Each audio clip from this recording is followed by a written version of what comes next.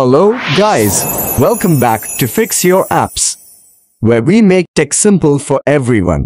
Today, we're diving into how to turn on the Control Center mode on Android. If you find our tips helpful, don't forget to hit that subscribe button for more straightforward tech guides. Let's get started. Step 1. Grab your Android phone and open the Settings app. This is where you can access all the settings for your device.